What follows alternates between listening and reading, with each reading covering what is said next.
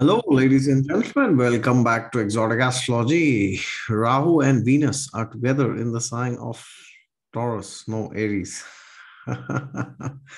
So many things are happening because of this conjunction. And we know that the sign of Aries is a very special sign because it's the first sign of the Kalpurush Kundli, because it shows creation. That's it. Any planet transiting Aries wants to create something. It's as simple as that, right? So this conjunction, I am here in drikpanchang.com. Oops, where is Drikpanchang? Yeah. So around till 18th of June this year. So today is 2nd. So yeah, another 15 days.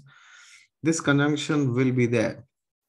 And this conjunction is a very interesting one because the planet that gets debilitated in the sign of Aries, which is actually Saturn, as you know, has just is also going to get retrograde now, right?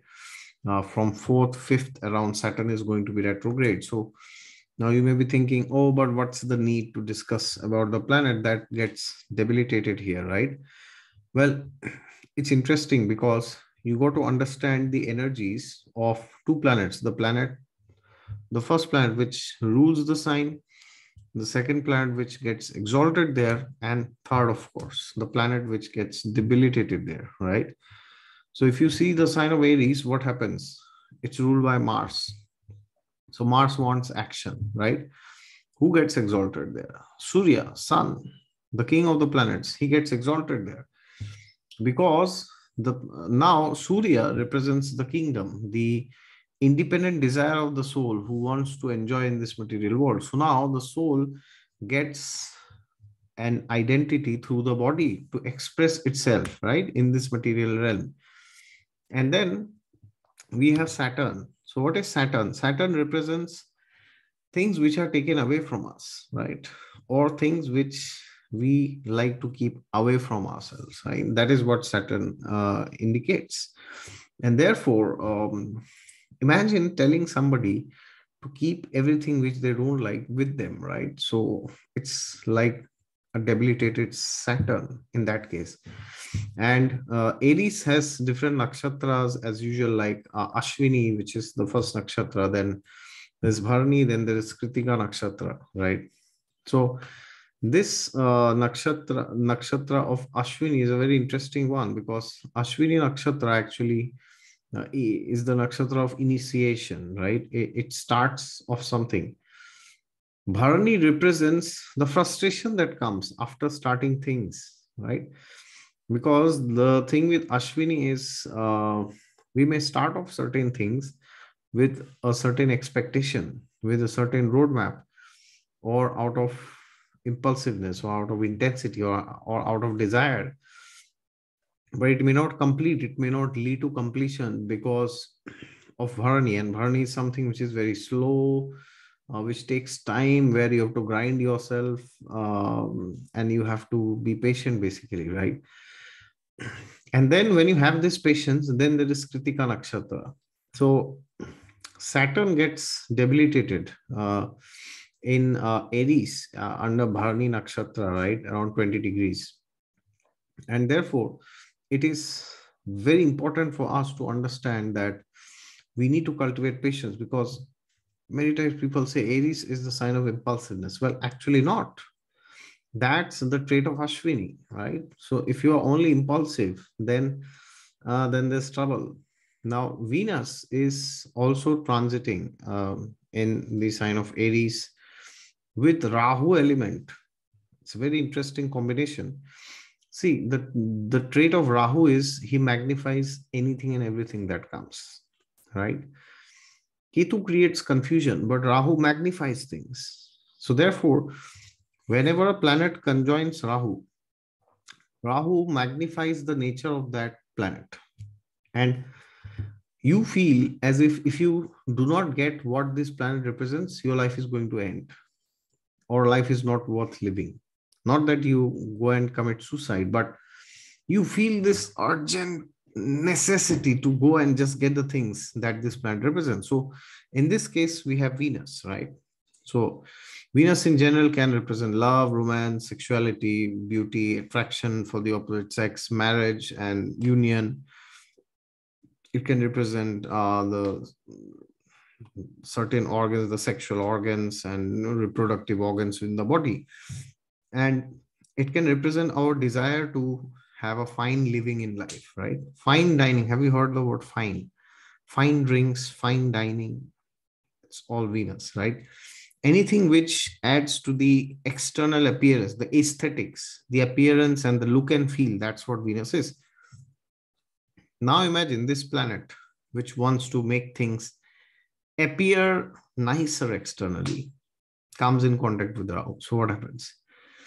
It's like blast. It's like a desire to have the most beautiful and charming thing of the world, right? Along with this, we also have this conjunction in the sign of Aries. So now it's very essential for us to understand that Rahu Venus conjunction in Aries can force us to do certain things in life, which we might regret later. So therefore, it is essential that we understand that it's easy to start something, but it's very difficult to continue, right?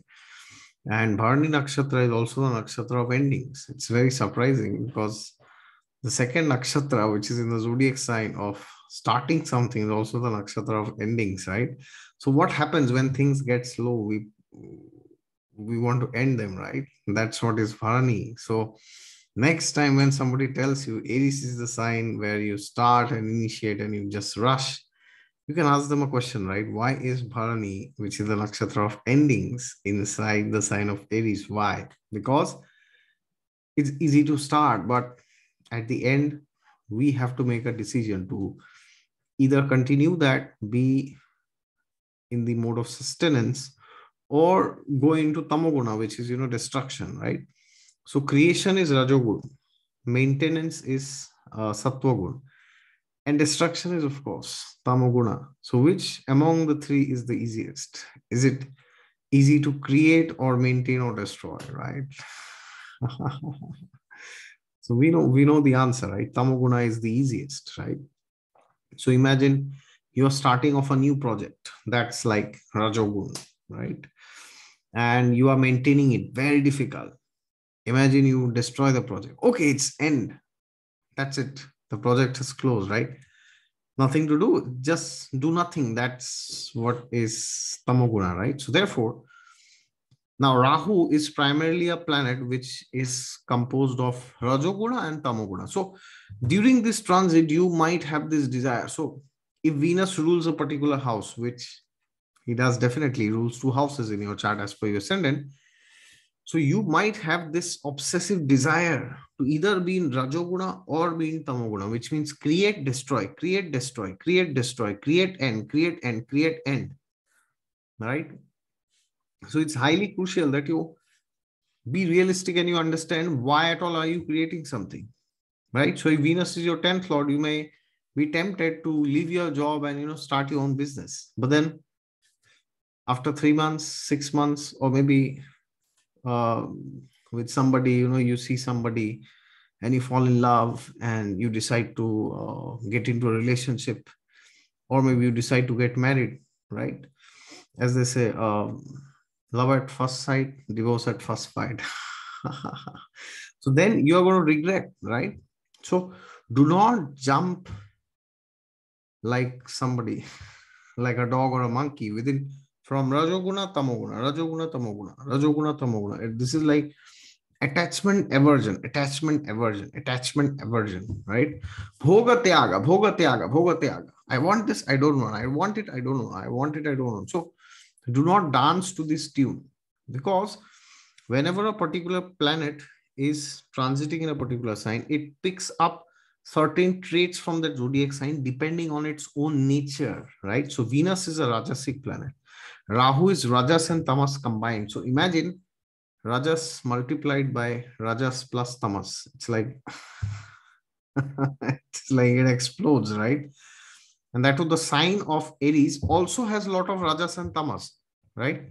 It also has maintenance. So it depends on your horoscope, what is important, what is prominent, what is crucial for you. So therefore, you could be tempted within these days to quickly start something and quickly just stop, right? Which can be very detrimental in the long run, because the next transit, which is the transit of Venus in the sign of Taurus, that requires you to be stable. So therefore, if you are not clear about the objectives of why you started something, then it can be very difficult for you to continue it in the long run later on, right? Even when Venus goes to Gemini or Cancer, Leo, Virgo later on. So therefore, it's crucial that you understand the reasoning and the logic, and you have a good goal and a good game plan. You understand the milestones and you know which is my final destination, right? Of course, you may not know everything, but at least you should be aware of what you are doing, right?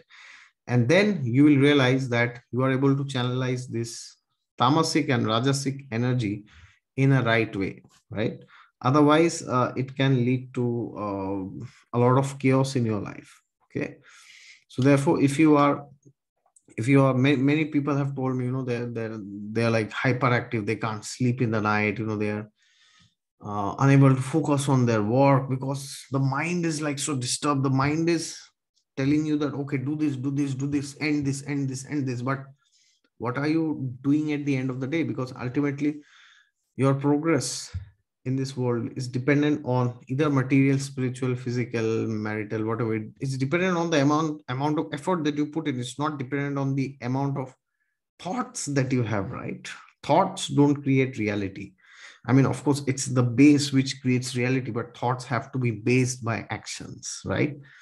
So therefore, understand that your mind may tempt you to start something and end something, start something without any reason and also end it without any reason, right? So therefore, do not give into the whims of the mind, and do some meditation, do some chanting of the mantras, do some spiritual practices, do some fasting, especially. Try to control your senses and be realistic in your expectations, and do not make false assumptions, which could lead to accusations later on. All right. Thank you very much for your time. And if you're new to the channel, then please subscribe to it down below. And if you want a consultation from me, please go to my website down in the description section. God is there with you all the time. Just look to Him and He will help you and save you from this tamasic and rajasic energy combined.